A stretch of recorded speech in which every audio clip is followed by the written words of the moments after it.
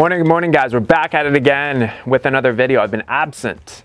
I've been spending so much time behind a freaking computer screen working on the website and getting that done. Liam's solar course, Off-Grid Solar Basics, that is finished. It goes into so much detail about how to basically design and size your own solar system, as well as like a full bill of materials for the system that we use, like down to pretty well everything that I use, down to like the conduit and everything. So you can definitely check that out. I created 3 bonus videos that goes along with that course where I basically detail our installation in a lot more detail than I went into on YouTube. I also finished my tiny house book. Holy crap, I've been working on this thing forever it seems, but it is finished and basically details this entire tiny house build. It's like a 133-page PDF. Over 300 construction photos from when I was building this sucker. And there's like a really nice dashboard kind of like portal area where you can go in and check out basically all of my construction videos, and they're organized based on what step of construction that I'm on. And that's going to be a tremendous asset. If you want to build a tiny house, or if you're thinking about building a tiny house, anything like that, it's going to be awesome. The fencing course that I did with Jeremy, that's done as well. So if you have any fencing projects coming up, check it out, because it's almost like you're his apprentice for over 2.5 hours of video. He goes into so much detail. He's more OCD than I am with stuff, like far more OCD. So the attention to detail is amazing. And it is officially winter time here in Arizona. It is like the best time of year right now where I can get a lot of crap done outside, because it is like mid 60s, low 70s, pretty well every single day of the week. Clear, sunny skies. It is perfect. I can be out here in shorts and a t-shirt and it's still quite comfortable, but I'm not going to be sweating my butt off. So what we're going to be working on today, something that I've been meaning to do for a while, is I want to run some LED rope light around kind of the interior of the awning area here, just so that if we have friends over, we have family over, and we want to sit outside and have some nice kind of like ambient light, then this will be really nice. So what we're going to be doing is installing this. I have to run some power coming from where the tiny house panel is. So you're going to see me wire up like a GFCI so that everything is protected and rated for outdoor use. It's going to be good. You're going to get some good electrical wiring knowledge that you're probably not going to see very often. So basically what I'm going to do is I'm going to run this rope light through all the rafters, and then on the ends, so like on that end there, it came with some clips. This LED rope light stuff came with some of these clips, so I can just strap it to the front face of the awning rafters here. All right guys, let's start with drilling out these rafters.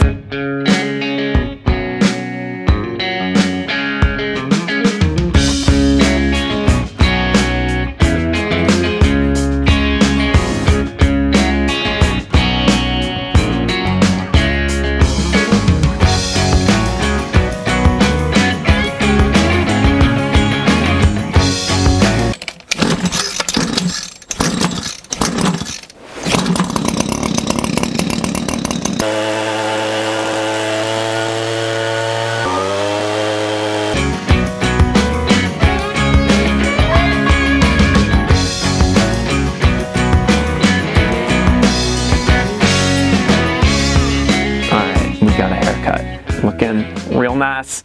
So what we're going to be doing is to wire up those LED lights, we're going to be running 1/2-inch conduit, or 1/2-inch liquid tight conduit, which is this flexible stuff right here.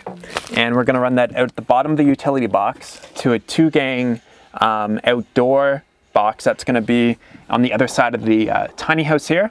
And then I'm going to run a 1/2-inch conduit going up to another box that's going to be just under the awning, so I can just easily plug in the LED light strip up there.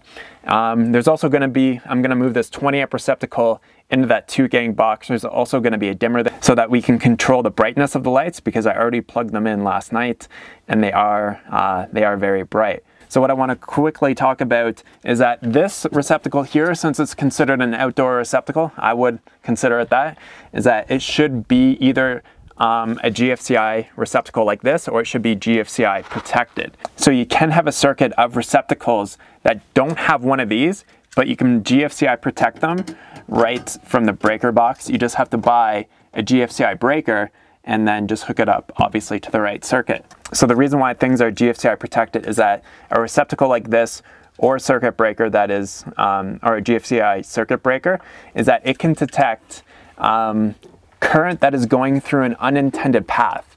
An unintended path would be like going through a person or going through water. So it'll trip this much faster than a circuit breaker would, just like a standard 15 or 20 amp circuit breaker. So that's why you always see these receptacles usually in your kitchen near the sink, or you'll see them in the bathroom, either near the sink or the tub or wherever the receptacle is. And then you'll also see them outdoors as well. So pretty well any receptacles that are outdoor need to be either a GFCI receptacle or they need to be GFCI protected.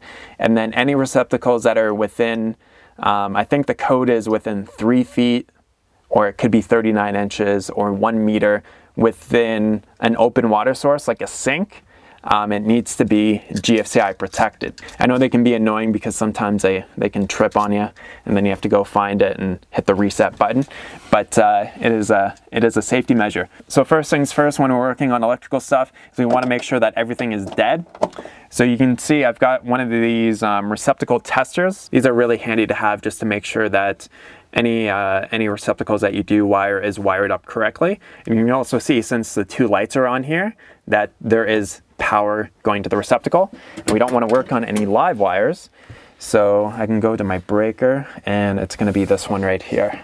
So when I flick off the breaker, it turns off that receptacle. Another way to test for basically if there's any power going to this is that you can use one of these little testers. So if we turn this on, so if I turn on my little stick tester, if I stick it on this side of the receptacle, you see nothing's blinking or nothing's happening. Stick it on this side. So this is the hot side of the receptacle where the hot wire is. So that's why this side beeps. This is the neutral side. So that's why you don't hear anything on that side. So if I leave that in there and I turn off this circuit, I now know that there is no electricity running into this box here. All right, so let's remove this here. Pull out the receptacle. You can see the hot side is always going to be on this side with the brass screws.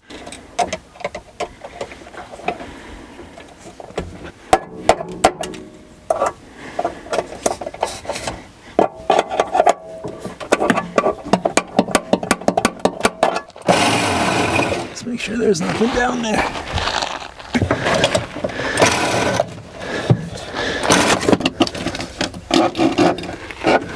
Half-inch liquid type connector.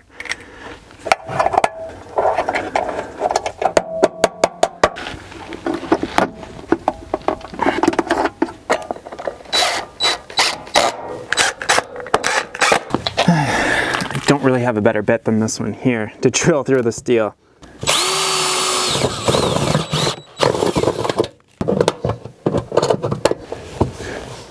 All right, because of how wide this connector is, we got to move this box down. Get this on here.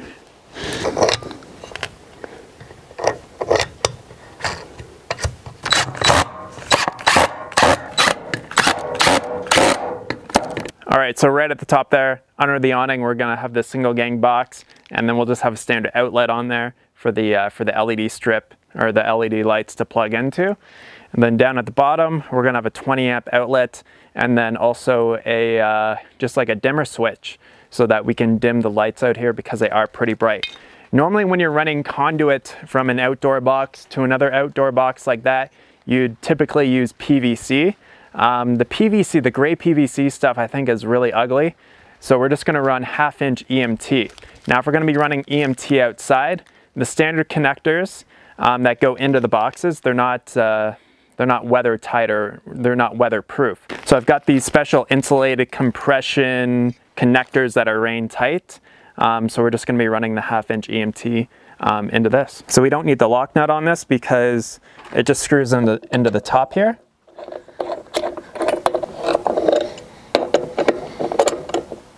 All right, so we'll run the pipe up right to about there. So we got about 79 inches.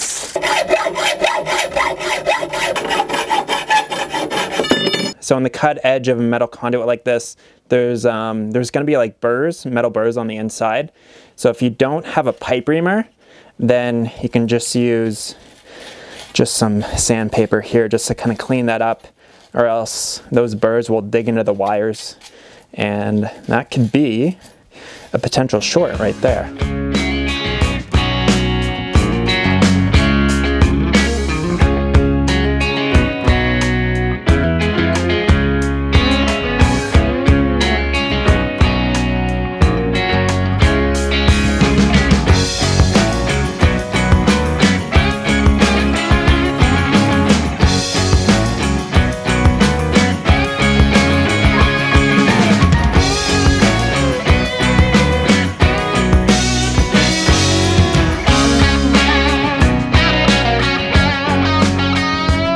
So to maintain the 20 amp circuit, we're running 12 gauge wire. This is stranded wire.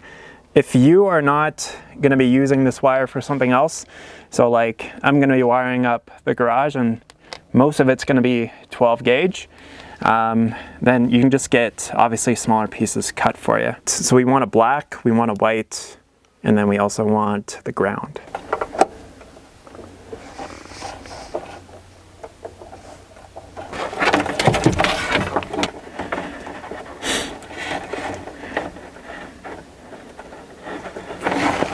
When we're taping up the fish tape, start on the fish tape, and we're going to work our way down over the wire, making sure it's real nice and tight.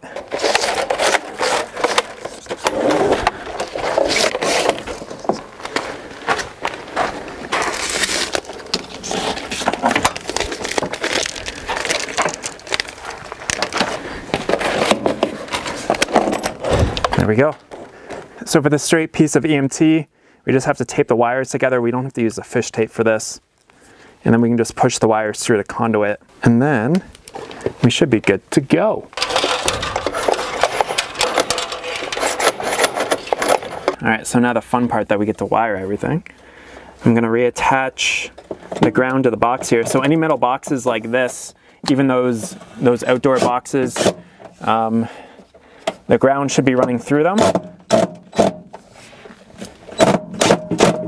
So what we want to do here is we're going to tail off the ground wire, and we'll take these three, so the two grounds and then the tail, just marret them together. All right, so we've got the ground tailed off there. That's going to be the first thing that we're going to wire up to the GFCI on the ground, on the bottom there. Now on the back here, you can see this side here, it says line. And then on this side here, it'll have this tape over it and it says load. So when we're wiring this up and we want other things GFCI protected, what we're gonna do is everything that we want GFCI protected, we're gonna put on the load side.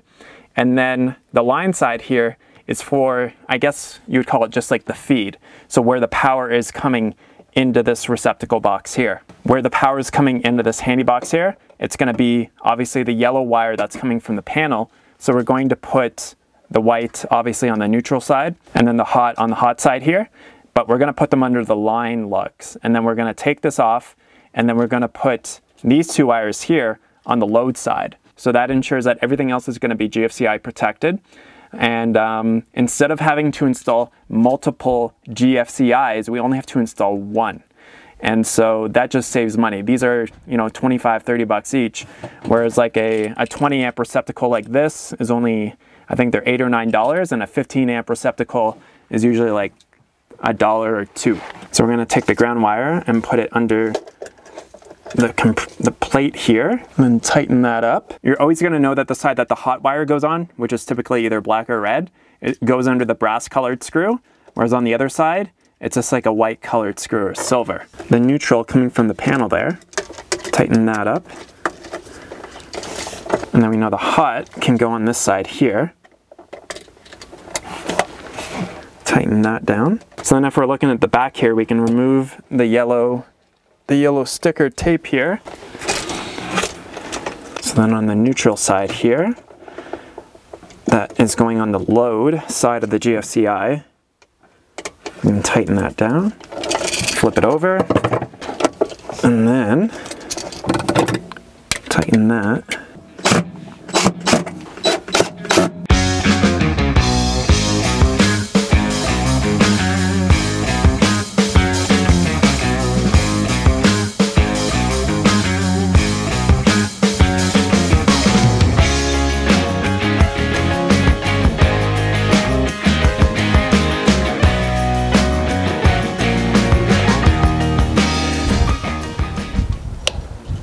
So we got this level, which is basically the lowest level, and if we want to, we can turn them up quite a bit here.